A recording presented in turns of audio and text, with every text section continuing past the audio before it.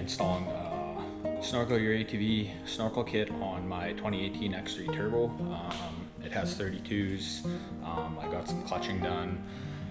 Not too many mods other than that. I mean, I got some Evolution Power Sports tuning done to it. Yeah, so I guess I'll show you what's in the box. So these are my 3 risers here, all engineered. All I was really after was these risers, actually, to tell you the truth. Everything else is just bonus. I mean, obviously it's all there, but I'm gonna be doing some mods along the way to work with my cold air intake that I already have. So one of these is for my cold air intake, but I'm gonna try integrate it and keep it. But I guess we'll see as the build goes on. So we'll see how that works out. New inner clutch cover housing. I'll do that while I'm in there. I will also be cleaning my primary and secondary because they'll be off because I got to do the clutch cover housing, inner clutch cover housing. So I'll show you what I did with that, where I took the weight out in the weights and whatnot. I'm revving at like 8,000, 8,200 RPM. Before I was maybe getting 73, 74 at max when I put the 32s on. So I'll touch on that briefly when I have the clutches apart, and yeah, I will definitely time lapse everything coming off and going in. So stay tuned for the live action.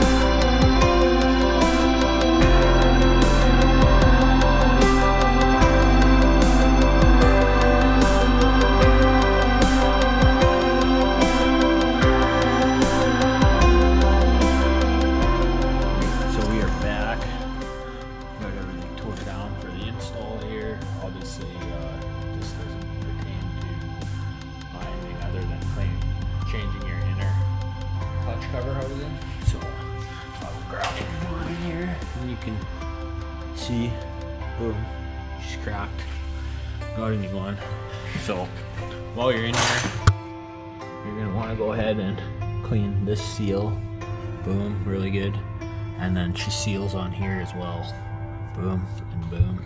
So, I mean, luckily for mine, it's pretty clean in here. I make sure I keep a clean unit, or before I know I'm gonna work on it, give her a good clean. So that's what I did this morning.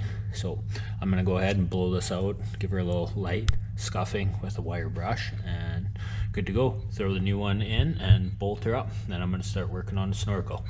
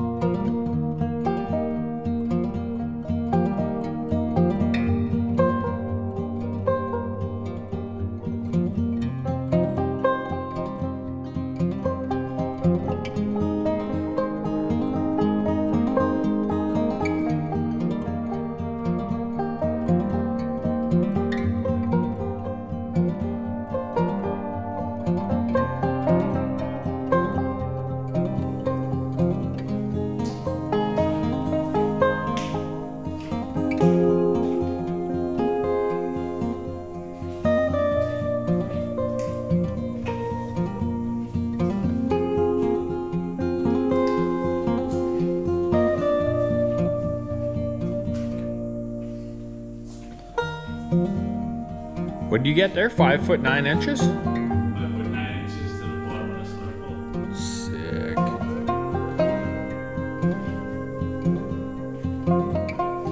Damn.